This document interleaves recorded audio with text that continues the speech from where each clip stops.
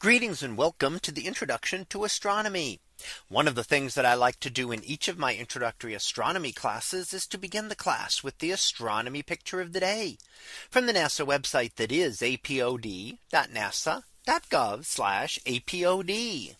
And today's picture for November 23rd of 2022. Well, it is titled Earthset from Orion.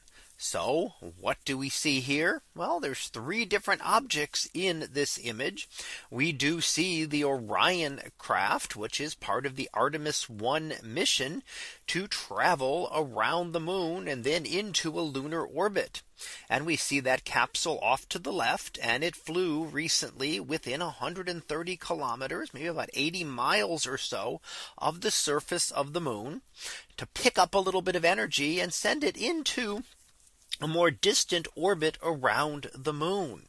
So it's going to be orbiting the moon, and this is a prelude to future exploration by humans of the lunar surface.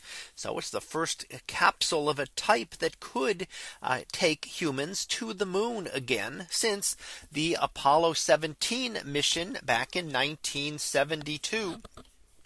And that will be 50 years ago next month. Now we also see two other objects here. The large object is our moon, and that is what we are exploring here with the Orion craft. And of course, just off to the limb, we see our Earth off in the distance. Now, of course, Earth is many times larger than the moon, about 4 times the diameter. But here it looks so much smaller because of the great distance. We're very close to the moon and very far away from Earth, and that makes it appear much smaller. But we can see the distinct cloud cover and blue color of oceans visible on our distant world here.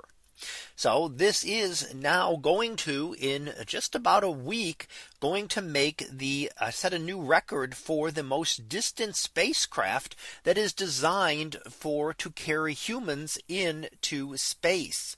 So this will be the most that has been done of that since the Apollo 13 mission, which swung around the moon, where the capsule was damaged and had to swing around the moon and use that to propel it back to Earth to be able to return the astronauts. So here we again are beginning a new era of exploration of the moon, and hopefully leading in the future to also human exploration of Mars in the future. Those are two objects that are very likely to be explored and landed upon over the coming decades. The moon first, because it's a lot easier and faster to get to, taking only a few days to travel the distance from Earth to moon. However, it will take a lot longer, many months, to travel from Earth to Mars. So it's a much easier mission to get humans back to the moon as a starting point, and hopefully as a lead toward eventual human exploration of the more distant red planet. So that was our picture of the day for November 23rd of 2022. It was titled Earthset from Orion. We'll be back again tomorrow for the next picture. So until then, have a great day, everyone, and I will see you in class.